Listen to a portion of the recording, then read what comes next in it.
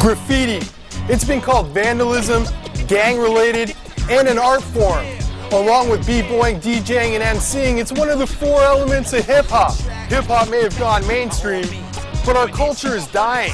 Lots of your favorite MCs and DJs got their start at events like Scribble Jam and Style and Progress. But due to lack of funding in the current economic crisis, they've been forced to shut down. Now Under Pressure may meet the same fate. The Montreal Graffiti Festivals hosted everyone from Cool Herc to A-Track. But after 14 years, it may be all over if it doesn't get help from you. Go to underpressure.ca and donate and help keep hip-hop culture alive. Because if we don't support our own community, no one will.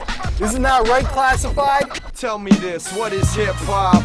Is it Rick Ross, a Little Mama's lip gloss, or the kids from Crisscross? Or is it Chris Rock and Alfred Hitchcock, or ballin' out of control like Chris Bosh? Shit, y'all. Maybe it's the slick talking, or the swag and the pimp walking, or the biters and the pickpockets. But if you ask me, it's much more than raps and a fat beat.